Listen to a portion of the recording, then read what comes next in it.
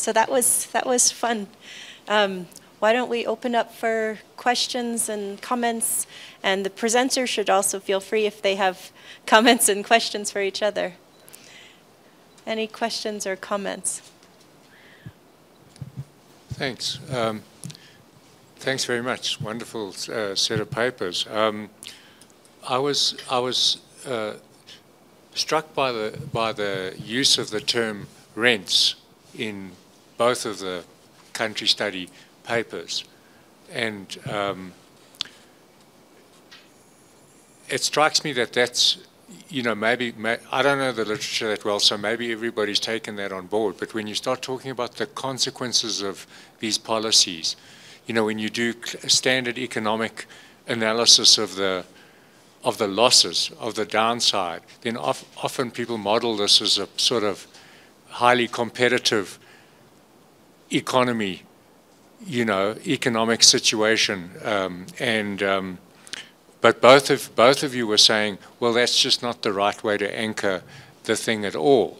And in fact, Ayabonga's presentation was very strong on concentration and actually how the industrial structures, in your case, you know, work. And I was, you know, so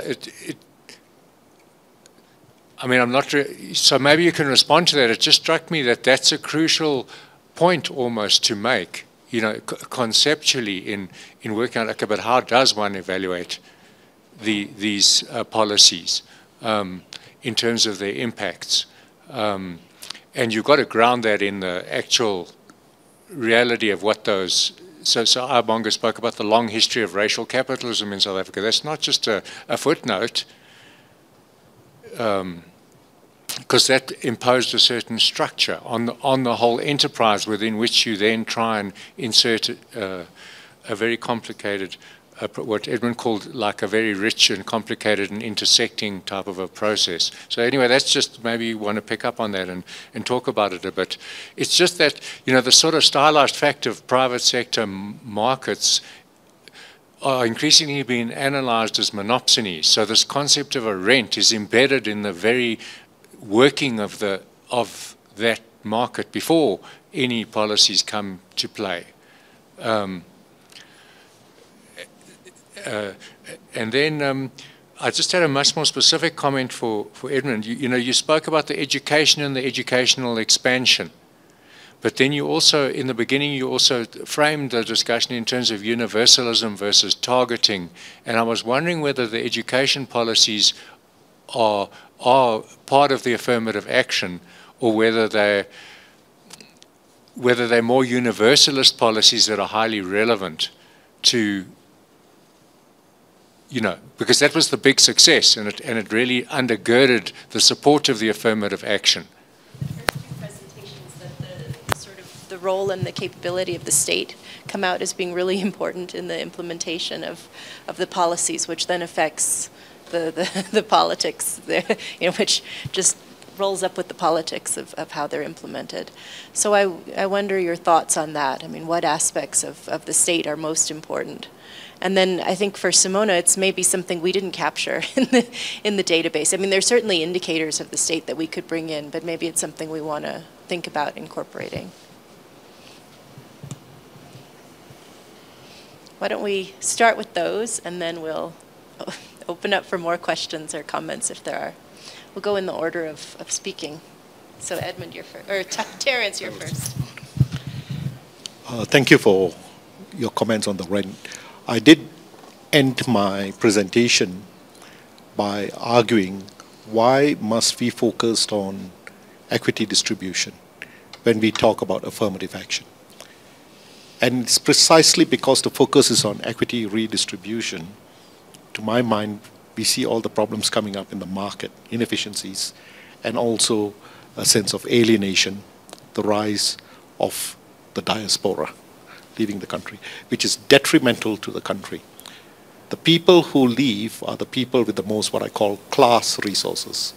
They have education, they have wealth, they have enough ability to go and work anywhere in the world and be very productive. And the other country is the beneficiary.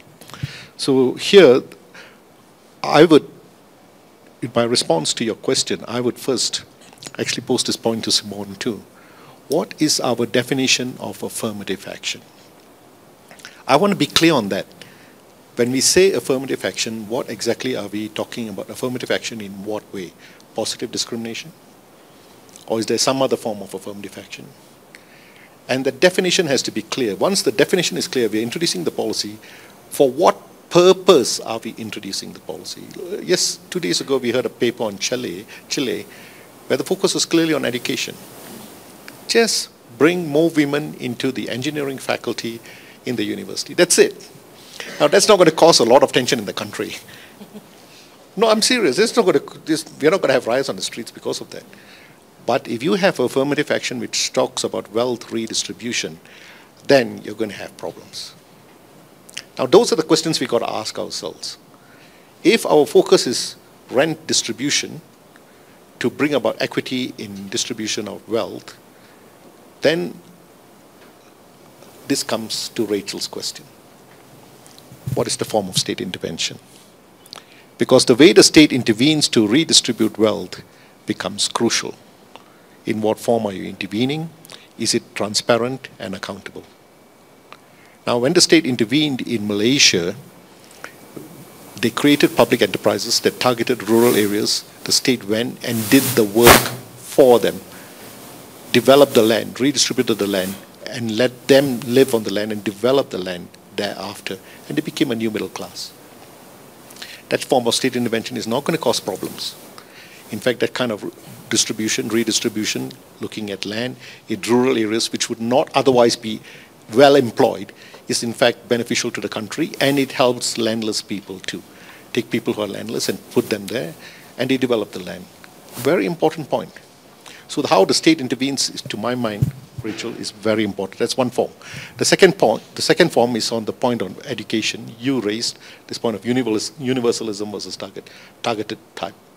That's a very important point, because the debate now that is going on is, should we have HI and VI, targeted and universalism, together? There's no need to make a segregation. Do it simultaneously.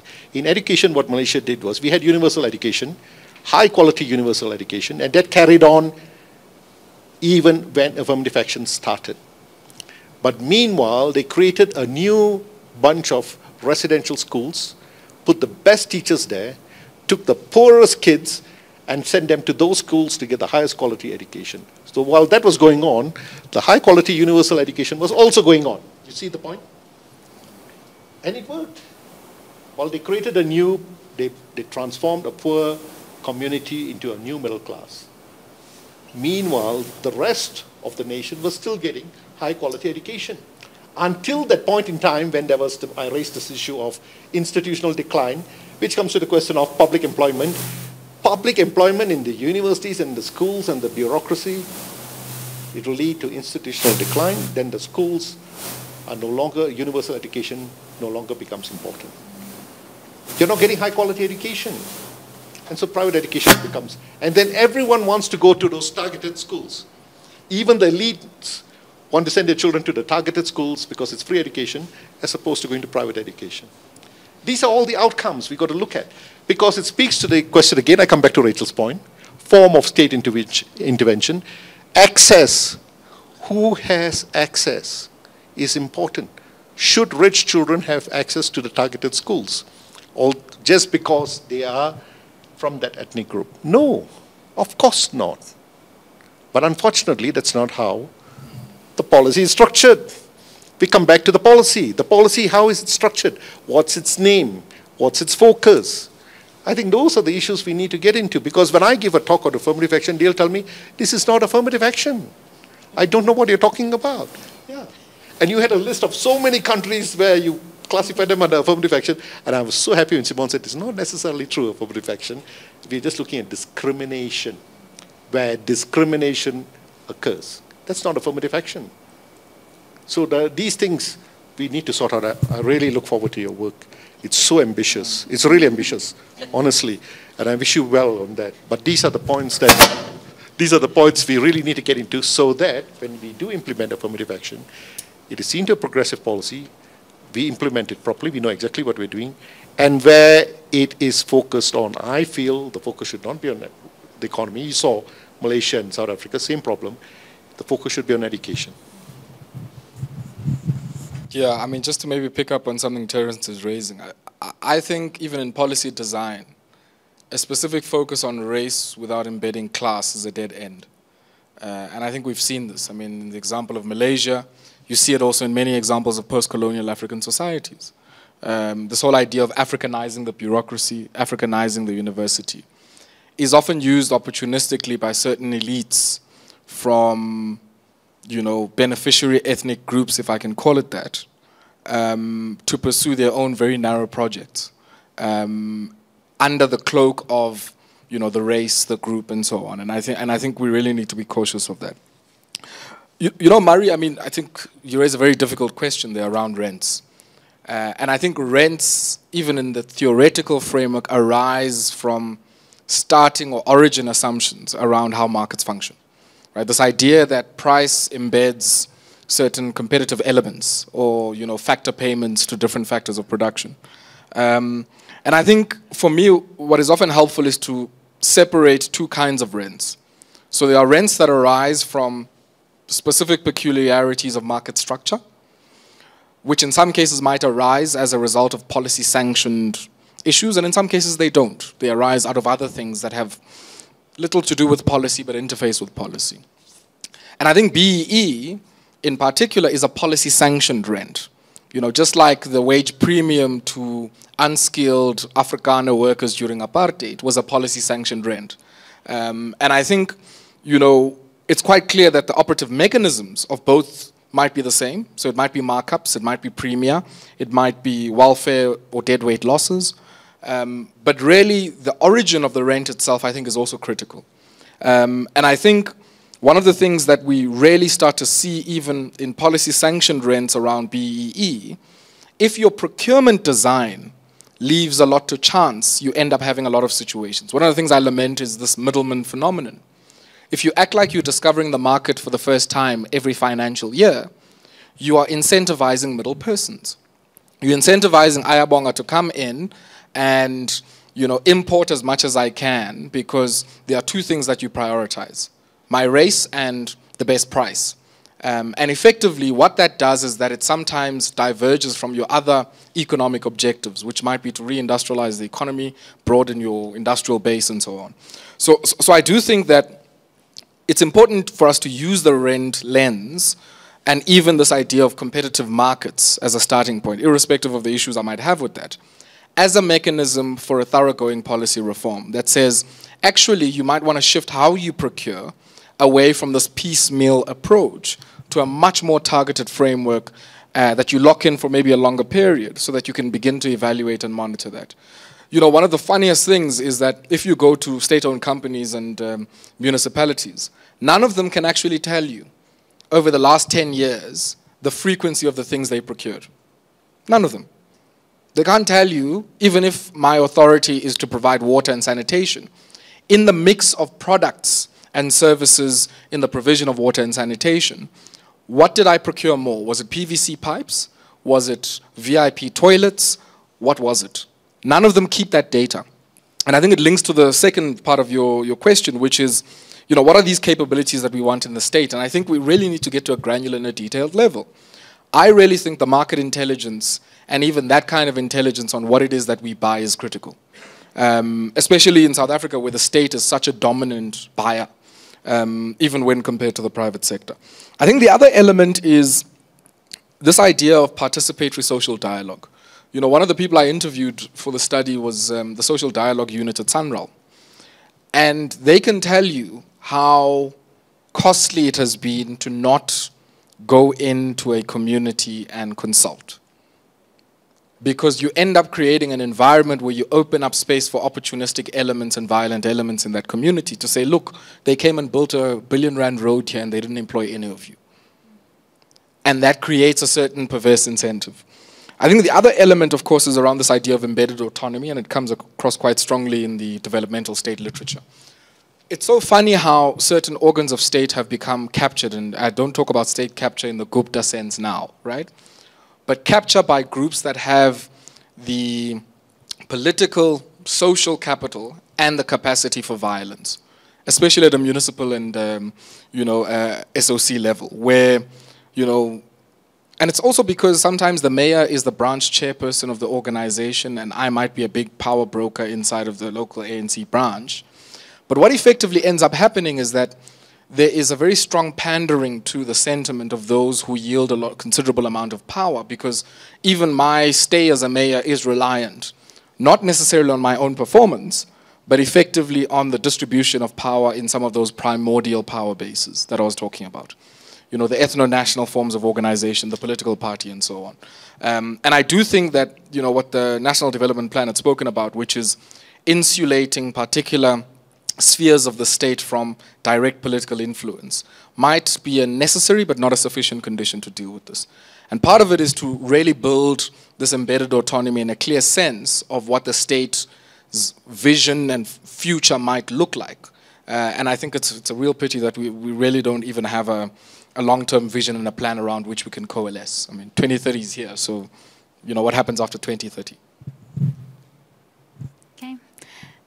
Yeah, thanks. I think regarding the state capacity, of course our database would allow it to allow with other data that has information on state capacity. It comes down to how do you measure this, which I think is a discussion in itself. But I think the more difficult part it is, or that has been cracking our brains for quite some time, is how do we capture the evolution of a policy? And we tried to do this in the beginning, trying to do, okay, 5 years after the policy and so on. It proved really difficult. And I think something that the Malaysian case has shown is it can matter a lot for how you assess a policy, basically. And the same, at what time should we assess state capacity? Is it at implementation? Is it at what point should we even merge it in if we wanted to? And I think those are the things we will still need to tackle to some extent. And then just on the comment regarding whether the policy targets wealth distribution or maybe has a more direct impact on only education, I think in the end, what affirmative action policies do is to redistribute opportunities. Like the moment opportunities are limited and you create some for some, there will be others who are losing out. It's kind of this redistribution effect of it. It's kind of hard to circumvent. Of course, you might say that the non-marginalized group have better outside options. So in the end, it doesn't have such a strong effect, but it will depend, and it will almost always somehow affect the wealth distribution, just in a more direct or more indirect way. And I think governments have just taken different approaches in how to frame those policies and how direct they would be about the redistributive effect of them. And I think this has mattered a lot for how they are perceived in the public domain.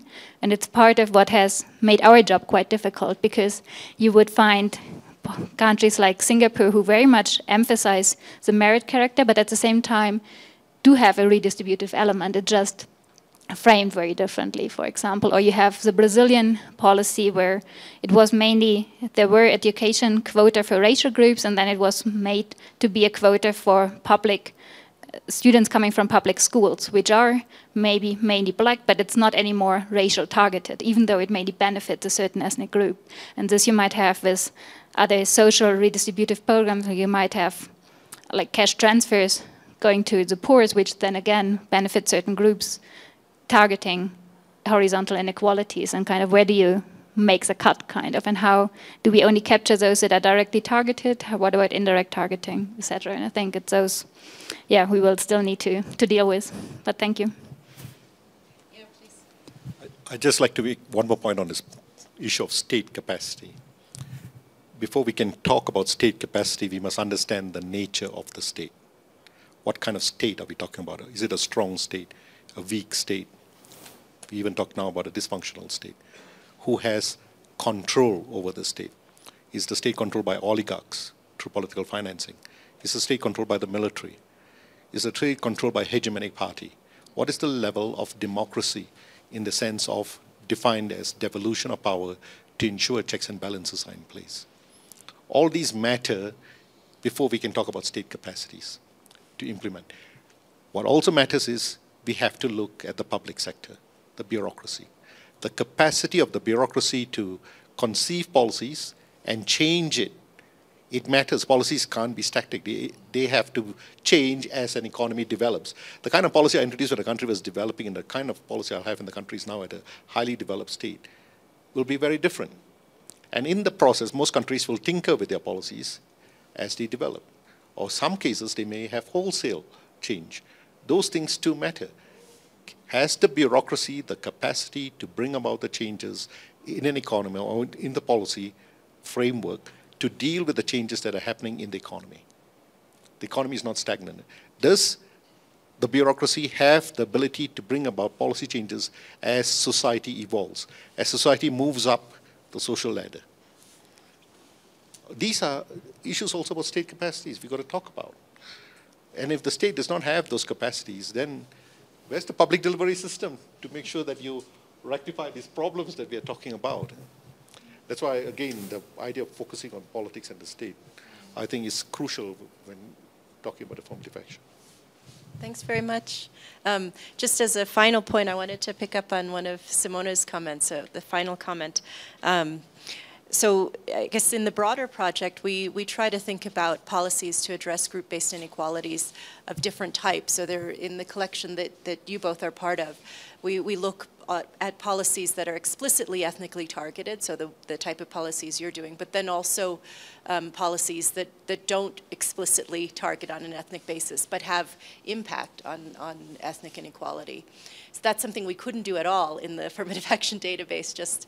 It just wasn't feasible to look at sort of the dogs that don't bark.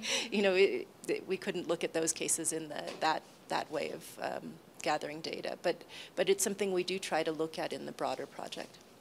So thank you very much, and thanks for the comment, question, Murray.